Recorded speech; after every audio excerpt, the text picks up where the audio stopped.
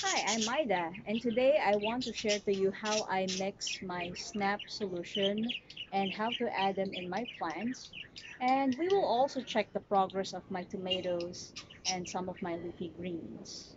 Now, first thing that I should have done when I started this system is to make sure that my pet bottles are painted in light color, like white or blue or other opaque colors, because darker color paints attract or absorb more heat than lighter color ones.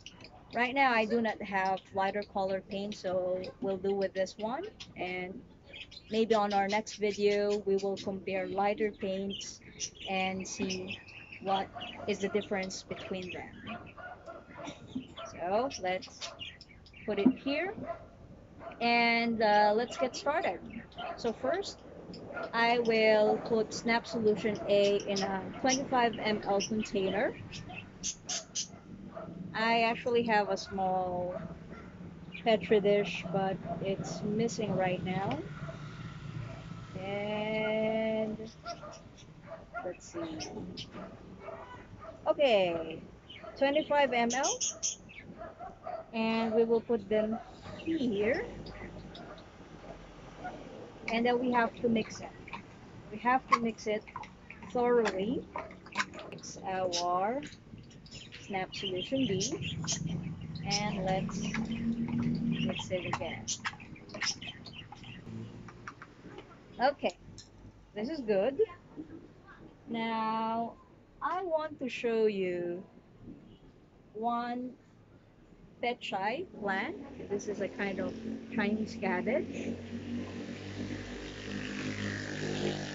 And here's the roots. This is another one. I think this is far more interesting for me. Is it has a bigger root system. I've ate some already, that's why they have less leaves. Now let's see, where should we put this one? Or I think I should put them or just like start everything in a new system since it's new water. And okay, let's start with our flowering tomato plant. Let's see what we have here. Okay, so this part is turning brown. Hopefully it got pollinated. Here's the roots. And we have some new growth here. Okay, now leave it aside. Okay, let's put it here, and you have to make sure that the roots are not submerged totally.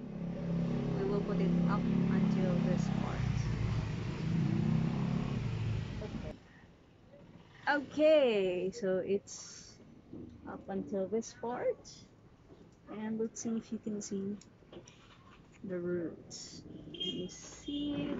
Okay, so only up until halfway of the roots, and in a few days we have to add more water because this tomato plant gets a lot of energy and nutrients from our solution. Now let's try the next one. Let's try with this petchay plant. Here's the roots. I think I should wash this one first. I'll be right back. Please wait.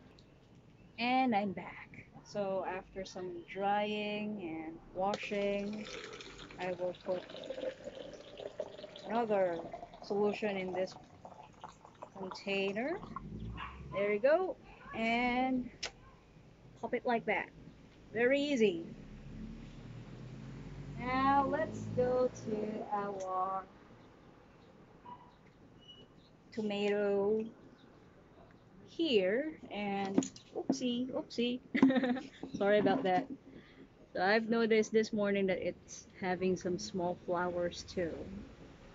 Now, a friend of mine asked me why it has long roots compared to my other tomato plants because this tomato is grown from sponge from the start. So I'll just put it in a container and let the roots grow more and more, and this happened. I think this is a very good style if I have some pebbles in a larger container so it can become more steady.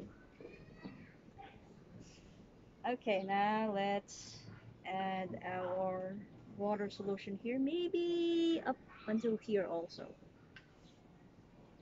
Now, I think we have to change the system on how we sell fruits, like from the producers to the consumers. Okay, so here you go, and let's see the roots. Okay, so see, it's not totally submerged, and I reckon that this tomato plant will get more water, so I have to refill it at least once a week until we get some nice juicy tomato. And that's how I mix my snap solution and how I add them to my plants. Now let's talk about root rot. The previous video I mentioned that two of my tomato plants are suffering from root rot, and one of the reason is that some pathogens, bacteria, fungi, or rotting matter in our water is affecting the roots, and some bacteria coated the roots and they cannot get enough oxygen. That's slowly choking our plants, and if we didn't do any measures to save them, they will perish. Now, I have a good news and a bad news.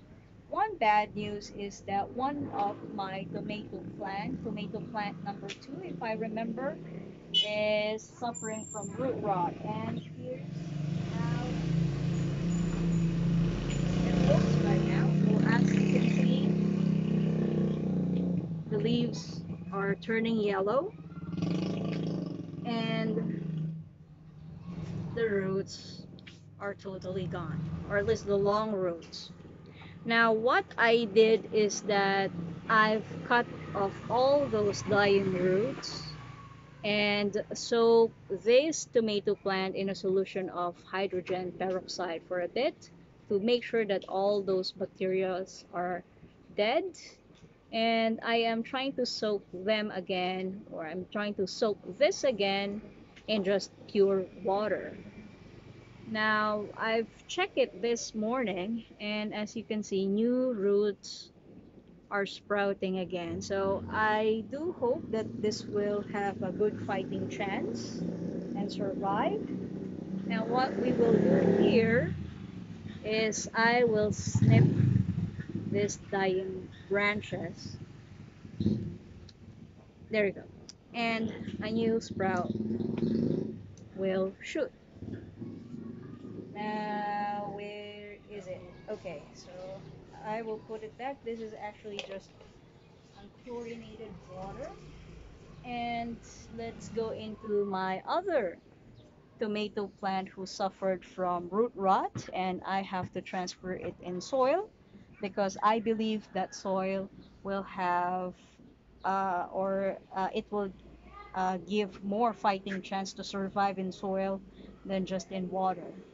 Now I think that's true because when we check here, yeah, some of the leaves are dying, like this one and this one, and here's another one. However, new shoots are starting to grow, like here, one, two, three, four, oh, five. And it gives me the idea that its roots are trying to recover and my plant has a big fighting chance of surviving this root rot. So that's it for today. And again, I do apologize for the noisy background. I will study how to edit my background sound so I can make a cleaner video.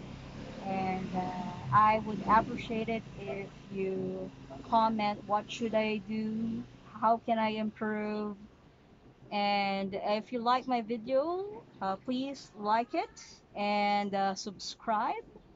And again, please stay safe and have a great day. See you next time. Bye bye.